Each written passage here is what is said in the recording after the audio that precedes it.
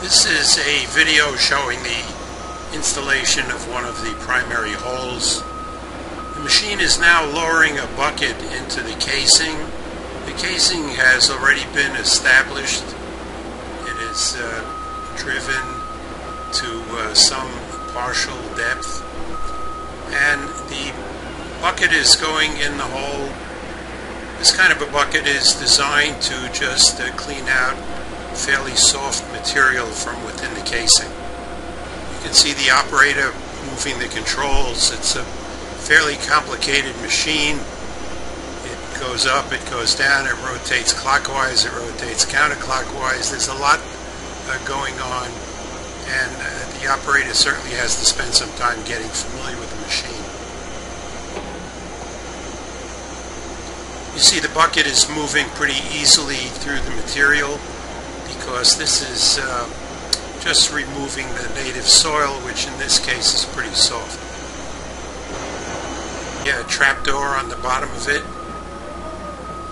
So he lowers this outer ring and he engages the bucket somehow and trips that door.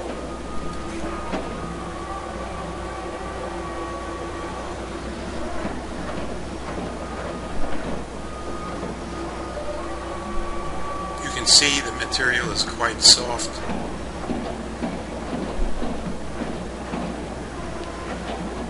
Now he's out in a very busy street, and it's an ongoing cleanup problem. He cannot allow the material to really pile up. So this loader is stationed there pretty much on a continuous basis. Trucks have to be available on a continuous basis so that you can keep removing that muck. Now he has the casing down almost to the bottom, and I think at this point the bucket comes up pretty much empty. You see the operator on the left is checking the depth of the hole, and now when he opens the bucket I think it's more water than any solids.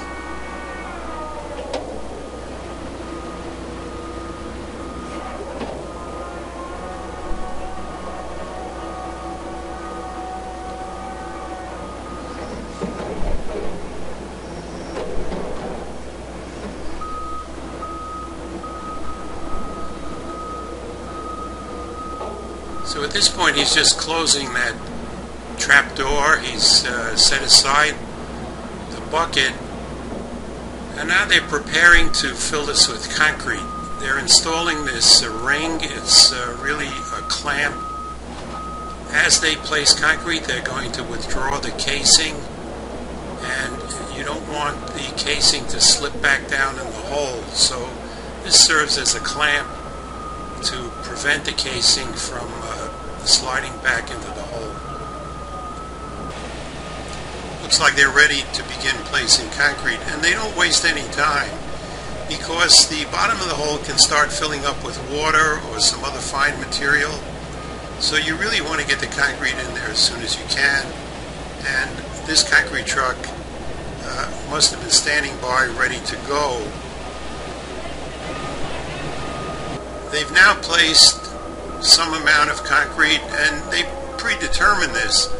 How much concrete does it take in order to allow them to lift out one section of casing? So this has been calculated, and now they know exactly what it takes to free up one length of casing. That's what they're engaged in now. They're going to clamp onto this casing and lift out a section. Well, now you've seen the sequence of events, the process for creating a drilled shaft. In this case, the drilled shafts will be joined together to form a continuous secant pile wall, but there are other applications for drilled shafts and for caissons, and this is typical of the techniques that he used.